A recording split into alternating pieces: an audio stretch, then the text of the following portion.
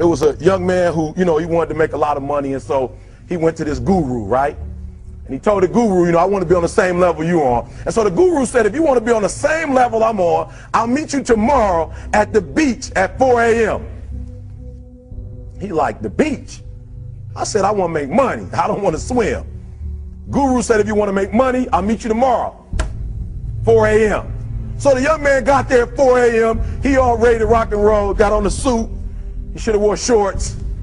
The old man grabs his hand and said, how bad do you want to be successful? He said, real bad. He said, walk on out in the water. So he walks out into the water. Watch this. When he walks out into the water, it goes waist deep. So he like, this guy crazy. Adrian, he like, I want to make money. He got me out here swimming. I didn't ask to be a lifeguard. I want to make money. He got me in. So he said, come out a little further. Walked out a little further. Then he had it right around this area. He told the guy, he said, when you want to succeed as bad as you want to breathe, then you'll be successful. I don't know how many of y'all got asthma in here today, but if you ever had an asthma attack before, you short of breath, SOB, shortness of breath, you wheezing. The only thing you trying to do is get some air. You don't care about no basketball game. You don't care what's on TV. You don't care about nobody calling you. You don't care about a party. The only thing you care about when you're trying to breathe is to get some fresh air. That's it. And when you get to the point where all you want to do is be successful as bad as you want to breathe, then you'll be successful. And I'm here to tell you, number one, that most of you say you want to be successful, but you don't want it bad. You just kind of want it. You don't want it badder than you want to party. You don't want it as much as you want to be cool. Most of you don't want success as much as you want to sleep. Some of you love sleep more than you love success.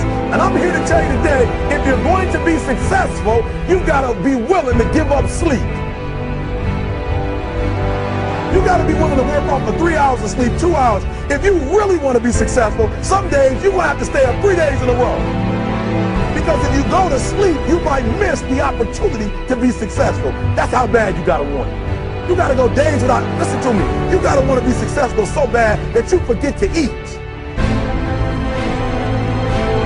Pain is temporary. It may last for a minute, or an hour, or a day, or even a year. But eventually, it will subside. And something else will take its place. If I quit, however, it will last forever. The most important thing is this: to be able at any moment to sacrifice what you are for what you will become.